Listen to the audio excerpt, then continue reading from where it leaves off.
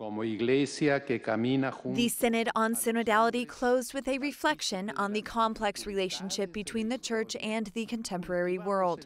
Cardinal Carlos Aguiar of Mexico led this reflection. He used some points from Pope Paul VI's encyclical, Ecclesiam Suam.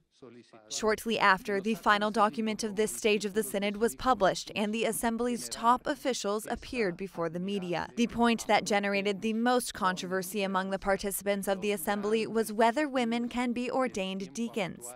Nearly 20% of the members voted against it, but the Assembly voted to continue the research in the following year.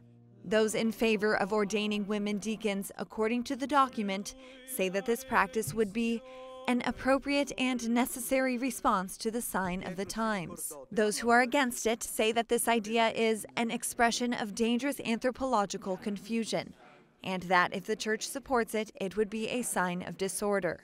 Other points in the document included priestly celibacy, pastoral care for those who may feel excluded from the Church, and the concrete responsibilities of bishops. Those in charge of organizing the Synod insisted that the purpose of the document was to offer points for reflection and proposals for the next assembly.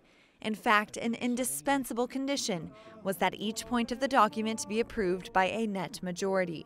Tutti I paragrafi sono stati approvati con 2/3. All paragraphs were approved with a 2/3 majority.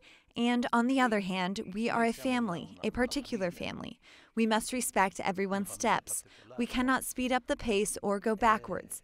To walk together, this is the concept of synodality. Here, we do not win by shouting more.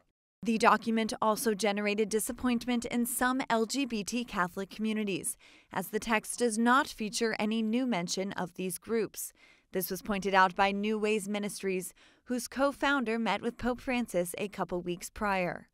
The Assembly had strong consensus on points such as the importance of being a humble and listening church, and that all the baptized, regardless of their condition, have a crucial role in evangelization. As the Assembly came to an end, hundreds of people participated in a nightly candlelight rosary in St. Peter's Square.